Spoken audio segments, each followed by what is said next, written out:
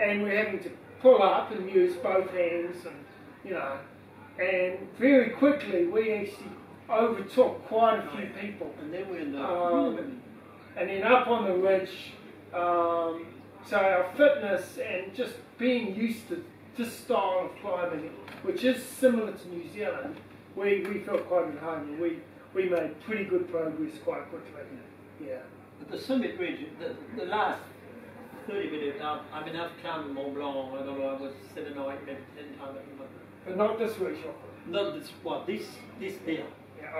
Yeah, not that one, I've never done it, but this last hour and a half when you arrive there, it's just, you never get sick of it ever. Because you've got this sense of absolute magnificence around the top. No, I had never done this route as well, I was really keen to do it. And then that's coming down on the Dôme du Goûter, so the coming down was a bit of a slush, it was the snow was being really slushy, there was a bit of a... and so we stopped for a bit at the refuge, at the BV, Valo BV, which is there more as a rescue hub if you get caught into the storm. It's pretty run down. And then one guy approached me and said, look, I've got 2 clowns, one wants to go to the summit, the other one wants to go down, can you take him on your rope and take him down? So we took that guy I'd never seen before, and then we took him on my rope. I thought that was quite a bit cheeky of him to ask me anyway, I wasn't going to say no. And this guy was actually, he had, because I had to short rope him. Because we are all the way on a, you know, we walk, the rope is going all the way, there's no really danger really. This guy was just going like this, and I had to walk. He was really hit by, not severe, but I would say mild altitude sickness. Yeah, he wasn't happy. He wasn't happy at all. He was not happy at all. So I was like, gee, I hope you're going to carp it on us. So we drop in at the hut and then we did the rest. So that's the Dôme du Goûter. So you can see from the footprint that it's quite a well used track. But there's some pretty impressive seracs. I got lost one year in those seracs in the fog. And that was the year I did it 3 times this year on the summit. I knew really well. I got lost, but really like to the point where I had 2 clowns with me, and I was really concerned because those guys were really getting really tired, and I had no idea where I was. I ended up having been far more to that side and being in the Serac. So going from Cornella to Dôme du Goûter, it felt like we were the only, relatively speaking, the only people on the route. There wasn't many people. The guys, the good guys, they'd gone off, they'd pulled ahead, and we had left some of the slower people behind, and so it was really nice. And then, yeah, you tee in to the main track from the Chamonix Valley, and it's like coming off a side road and going onto State Highway 1. Yeah. You know, it's like, whoa! You know, but we were pretty early in the morning, and the thunderstorms had put a few people off. So we were a bit lucky. We actually climbed the summit ridge, the last 400 metres. We were pretty much by ourselves. Yeah, pretty much. We had the upper mountain more or less to ourselves. At the summit there was few people, yeah. Maybe 5. Yeah. 5 so it was nice. So that's the summit. And on the background you can see all the limestone ranges of the French the Pre-Alps, all the big limestone. So they will have Geneva will be just about here, and then Grenoble will be about here. So if you know the origin, very magnificent view there. So you can sort of, I think that's you shot for, isn't it? You can just see by just the altitude, just starting to kick in, just the, you know, the sort of the stop and just what you do. You're just having to take in a little bit more here than what's available. That's a nice photo. Just sections of the ridge were quite exposed. You wouldn't want to catch a cramp on. So up there, is it a lot colder at the altitude? Yeah, it was cold. Yeah, it was definitely colder. You definitely put another layer. We stopped here, put another layer. The wind was still a bit of a breeze. Definitely high altitude stuff. And you rope up there? Or? Yeah, we kept the rope on because we short roped Felix and Remy. So we kept the rope on. Yeah. and you can see the refuge. So there's two huts. There's the hut, a BV hut for rescue mostly. Not many people do that. And there's an observatory from the University of Grenoble, a glaciology observatory. So it's locked, and the scientists go there. We summited at about 9 o'clock in the morning. So left at 1, so about 8 hours. Get to the top. Here we go.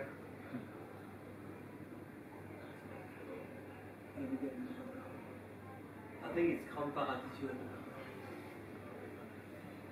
I'll let you go. Right. Because that's your favorite. So, this hut, I of all of them, if you have to rank them from best to worst, this would be the worst. So we topped out about 9 o'clock, spent 15 minutes on the summit. There were a few people around, but not many. It was great.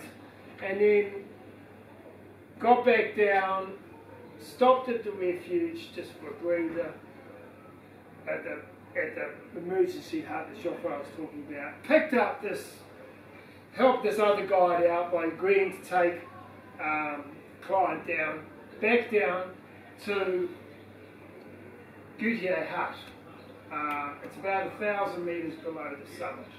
So we did that. We got back to the hut about 3 p.m.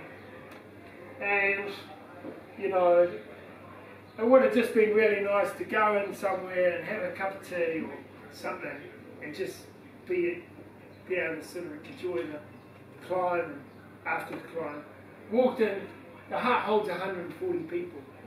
You know, it's just like walking into a hotel. Yeah, it's not the hut I'd be very proud of. Yeah, it was just very full. It was full. The sewage system wasn't working. The sewage being discharged below the hut down the wrong face, and it just, I don't know, it wasn't very nice. No. But we were happy. So if Mali hadn't burned his feet, we would have carried on. Yeah. It was quite a in some ways maybe just as well, yeah, because I would have quite a walk. It was another 8-hour walk to the chalet, but I don't think we would have stayed. So we stayed there, and none of us particularly enjoyed it. There was another thunderstorm that night. We woke up, I don't know, 6 o'clock in the morning. The weather had closed in, no one had left to go climbing. And we just pretty much took off as fast as we could. And in many ways, the section of ridge from the hut down to where the valley starts flattening out a bit, in many ways that was actually the steepest. Not in many ways, that was the most dangerous part of the country. Yeah, I mean it's down climbing rock, reasonably straightforward, ledges with little steps and stuff. There's wires, there's cables in there and belay stations for the guys if they want the anchor for their clients. But we were descending and there'd been recent snowfall, there'd been snowfall that night. So there was actually a little bit, that was the part that we actually had to be the most careful on, really. But we were just pleased to be out of the hut and descending. And then there's a section further down, Geoffroy, where is it? Where you cross... Just cross right here. The Grand Couloir. Yeah, you cross this couloir. And you can see the chalet just and there's a little bit of objective danger there, but I think that because it was cold, there was no risk. We didn't see many rocks coming down, so we got down and we walked all the way down to the chalet. So it's about a 2,800 metre descent that day. So, you know, it was a long, long way down. But we were determined not. There's a little train in there. Yeah.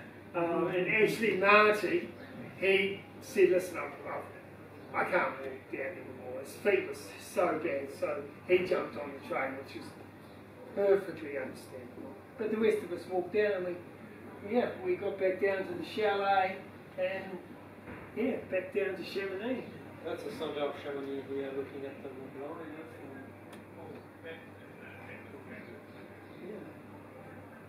So I really enjoyed the trip.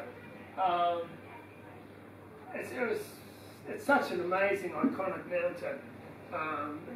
You know, as far as sort of challenging mountaineering goes, it's not really there, but in terms of just traversing from one country to another over a beautiful summit, it's really nice.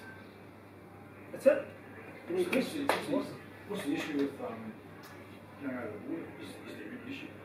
We didn't. No, there's no. The border runs along the summit with it. So you cross the border. You cross the border on the other side of the tunnel, and we had normally because it's Europe, it's a Schengen space, so there's no. If you've got a European number plate, they don't stop you. But we had a Swiss number plate with Wellington. So we are a bit concerned they're going to stop us, and Felix, my son, didn't have his passport, so we are a little bit, but they didn't stop us. But normally you go through if you've got a number plate. But and above there is always this at the top of the telepheric there is also a border control office, but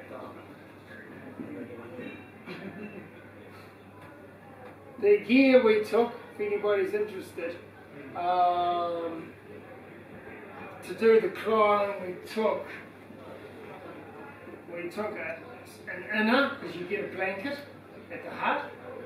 The huts are heated, so you don't need to worry about three-season sleeping bag. We took an inner, we took our lunch, had some snacks, and just our climbing gear, crampons, ice axe, ice hammer, ice axe, and some basic snowcraft gear. Yeah. So packs were reasonably light. Have you heard what's been happening in that area since COVID has struck? Because in New Zealand, some parts of New Zealand are more busy in some ways because New Zealand is staying home and holiday.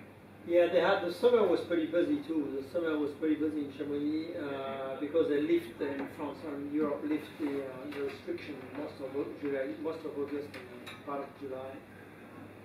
But it wasn't as busy normally because it's a huge, it's one of the huge tourist attractions in Chamonix, up to 100,000 people a day sometimes. So they didn't catch up with, although Europe was a bit more open in August. From what I hear from my grandsis, it was definitely quite a challenge. There was some talk of Chamonix. You didn't need a permit to climb Mount Chamonix. You just needed to book the huts. But there was some talk of Every year, of making the summit actually. You got to actually book. There was so much demand. every year they got the question. Every year they have committees and they sit down, and every accident they say now, and then they sort of back off because of this concept that mountains should be freely accessible. But it's a matter of year. It's going to happen. And in some way there is a permit because you're not allowed to camp at the summit around the hut. You're not allowed to camp within 150 meters around the hut, and the hut are booked. And if you haven't booked, you can't. Well, they can't kick you out, but they will discourage you to come up. There are sometimes a police officer at the bottom of the tête rouge, at the bottom of the Aiguille du Goûter. Before the steep climb, there is a cop there that will stop people who haven't booked the hut. We're in Southern Europe there, so if you say, yeah, I booked the hut, and even if you haven't, then maybe go repeat your money. So it's far from ideal. And it's certainly lost a lot of its wilderness compared to 50 years ago, but that's shows my age right now. Against that, I mean, we still had the day on the glacier in Liège, the first day, we didn't see anyone. It's very nice. You can still find some really beautiful climb when you're with your new. You just have to be a little bit outside the beaten track. A bit like you will avoid the wet walk. You won't go to before you go next 150 meters to the north or south. But Mont Blanc, Mont Blanc is the attraction. People want to go to the top of Europe and go.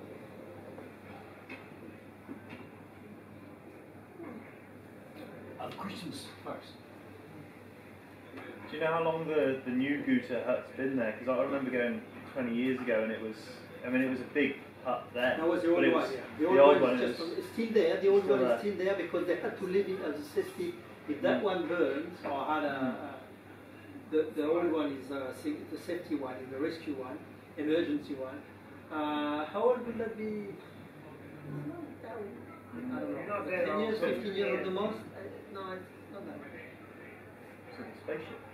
Yeah, it's like special. I don't really. And it's just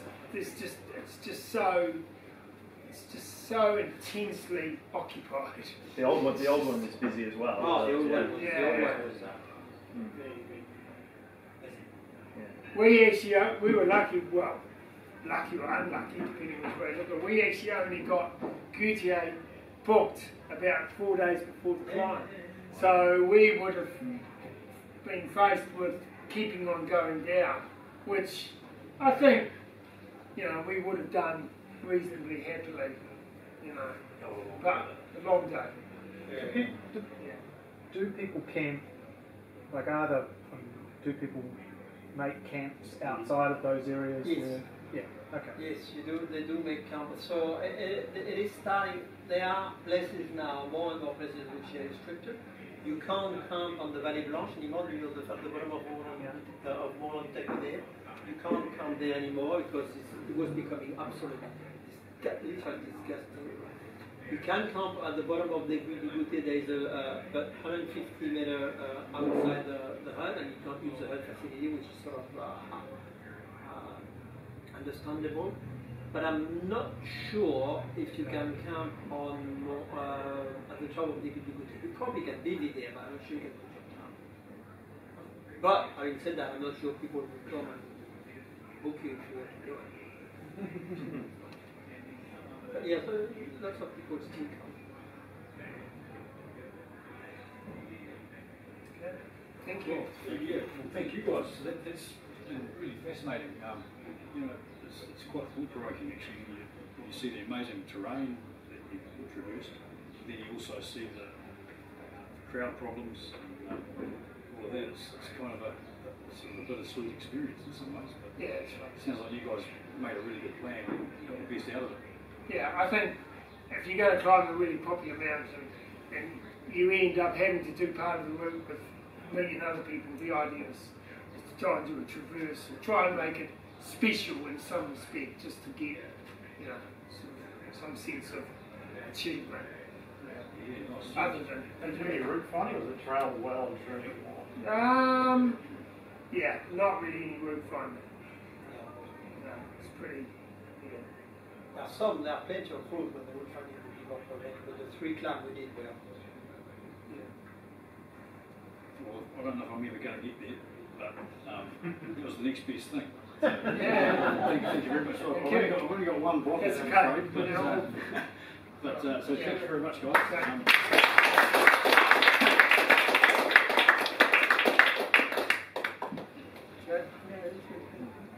Thank you. Well done. Yeah, for those who want to join us, some of the committee will be just going out somewhere for a cheap meal after this, so you're all welcome to join us. Or just pop around the corner. Likewise, you guys, of course. Yeah, I might come along. Yeah. What's on next month? Yeah, David Barnes. David Barnes, he's a Wellington-based member of the Federated Mountain Clubs.